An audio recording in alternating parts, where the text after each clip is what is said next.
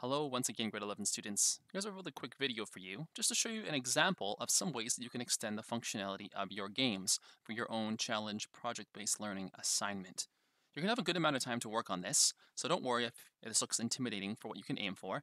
But I threw this simple project together, well, simple in a general sense. Some of the things in here are a little bit trickier than what we've seen so far.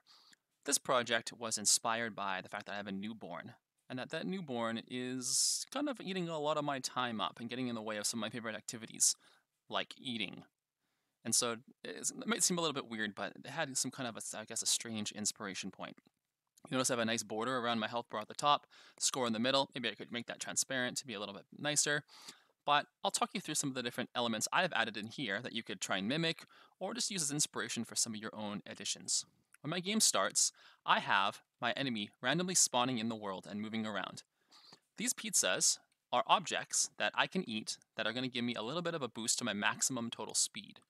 Now what just happened here, I need to improve the functionality. A baby just spawned on my ship and did damage right away. But notice this here, if I get close to a baby, it actually tries to follow me. Everything else is random, but once I get in a certain range, it tries to follow. Each pizza that I eat updates my score by 2. I shoot turtles. Why? I don't know exactly why. That's an image that I had here. And I'll show you some of the functionality of this is that as I shoot, the shooting slows down. It requires that I actually take a little bit of a pause to kind of reset a timer for my shooting. So when I die, a little skull appears and the game restarts. Notice that my ship also turns kind of transparent the more time has gone by to show that I really need to pause and recover some energy. I also have a bomb that when a certain amount of time goes by, the bomb explodes, releasing more projectiles as a kind of specialized weapon that I invented.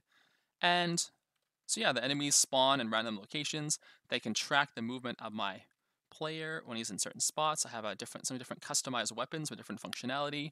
Lots of things can be improved on in this, of course, but it is a general template of some ways you could extend the functionality of a game with some kind of different ideas.